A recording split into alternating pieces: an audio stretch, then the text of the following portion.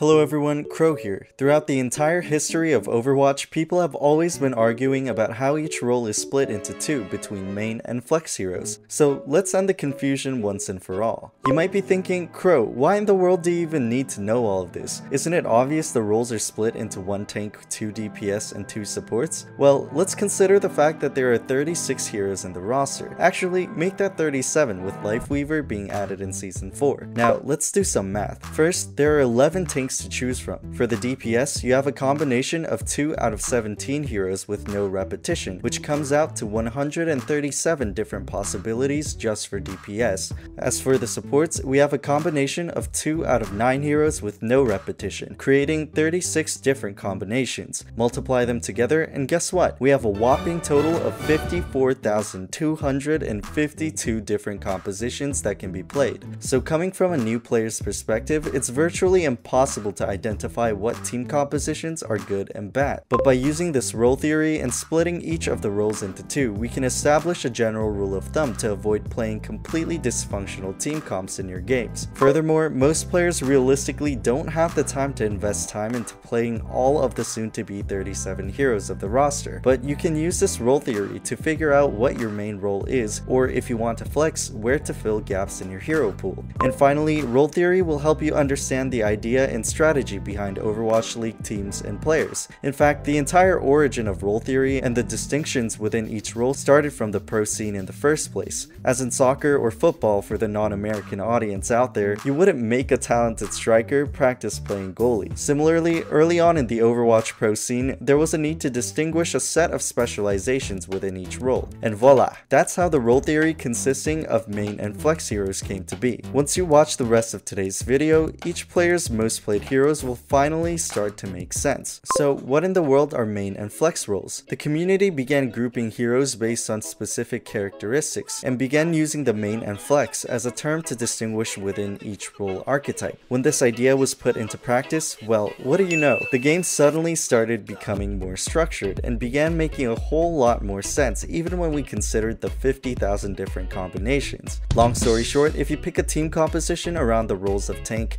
main DPS, flex DPS, main support, and flex support, your team is already halfway to success. Then, which heroes are main and which heroes are flex? If we divvy up the current hero roster, this is what that would look like. But of course, if there are rules, there always has to be exceptions, but we'll talk about that later. Let's start by talking about the two main differences between main and flex DPS. First is the weapon type. If the hero uses projectiles, they're classified to be closer to a flex DPS, and if it's a hit scan hero, they're considered to be closer to a main DPS. But this classification is closer to a tendency rather than an absolute rule. For example, heroes like Hanzo and Sojourn are played as main DPS because of their fast projectile speed. Even now and in the previous metas of Overwatch 2, we often see DPS pairs like Hanzo Mei and Sojourn Genji. The second is reliance on abilities. If the hero design is focused on high damage output through the main weapon, the hero is closer to a main DPS. But if the hero primarily provides utility or explosive damage through their abilities, they're closer to a flex DPS. In order to be classified as main or flex, the hero must meet both conditions, making heroes like Ashe, Sojourn, Hanzo, Soldier, and Cassidy main DPS, while heroes like Genji, Torbjorn, Echo, Mei, Sombra, and Pharah flex DPS. Tracer, Junkrat, Symmetra, Widow, Bastion, and Reaper are a little bit awkward to place in either category based on our classification. You might be wondering, why in the world are there so many exceptions? But these heroes really just depend on the situation and can be utilized as either for a couple of reasons. First is Tracer. I mean, what more needs to be said? She's basically a must pick and can get value in every possible composition. She's basically your favorite condiment that can be put on any of your meals. Hot take, mayo is the best condiment. Next is Widow, Reaper, and Bastion. They're technically main DPS, but because they're so heavily specialized in what they do, it's not uncommon to pair them with other main DPS heroes. Likewise, Symmetra and Junkrat are technically flex DPS, but because their roles are also just as distinct, they're also often paired with other flex DPS. In other words, excluding Tracer, the rest of the 5 heroes are more reliant on the enemy composition and map more than the ally DPS. When they show up in Overwatch League games, they're more of a strategic pick around the map or as a joker pick. The purpose of role theory is about building the ally composition, so let's take a look at the chart another time. The key idea for DPS is to pair one main DPS and one Flex DPS to avoid doubling down. Double main DPS pairs like Soldier Cassidy or Ashe Sojourn. Flex DPS pairs like Echo Sombra or Genji Torb are not optimal pairs for a team comp. Well, if you really want to get technical, there's nothing stopping you from doubling down on these heroes, but realistically speaking, doing so will make it noticeably more difficult to utilize properly. The table you're looking at now is the previous year's team composition data from the Overwatch League, filtered by Soldier. Even at a single glance, it's very easy to see that the pair DPS is overwhelmingly a Flex DPS, and most of the data holds the same pattern for other heroes. We can see the same trend with the data for Ashe, another main DPS, and in reverse, if we take a look at Genji's data, the pair DPS is either a main DPS or Tracer. But then you might ask, KROW, isn't this meaningless for the metal ranks? But I would actually argue role theory is even more important in the lower ranks. In these ranks, double main DPS is very common, and it seems fine at first glance because teamfights tend to feel more stable with two main DPS. But really, this isn't stability, and it's actually just a hidden source of frustration.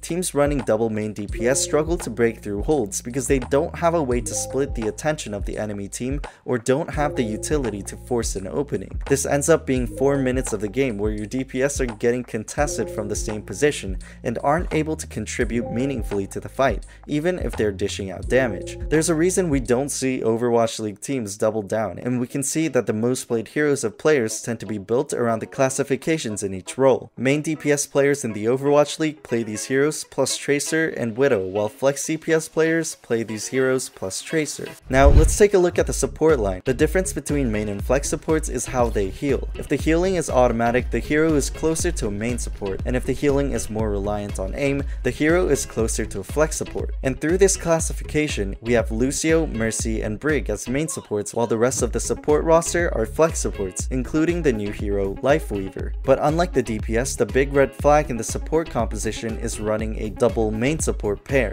Mercy Brig, Lucio Mercy, and Lucio Brig compositions can be extremely difficult to execute and isn't advised. But in reverse, a double Flex support composition is completely fair game. This wasn't always the case in Overwatch 1, but this is one of those dynamics that have changed about the game coming into Overwatch 2. Thanks to the support passive, allowing all supports to heal over time when not taking damage, a Flex support combo has become a genuinely viable strategy. And like DPS, there are also some exceptions to note. Although Zenyatta is a Flex support, he's no longer viable to pair with Lucio like in Overwatch 1.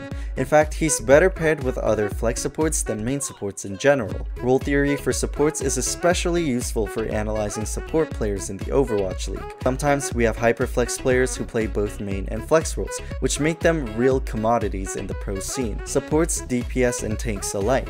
Of course, we can't explain every single team composition in the game using role theory, and things get a little bit more complex once we start considering tempo, map, and playstyles, but as a general rule of thumb, role theory does an amazing job at creating a baseline for building team compositions. We could also talk about the tanks being divided up into main tanks and off tanks, but maybe we'll discuss the differences in a future video. Hope this helped, and I'll see you guys in the next one.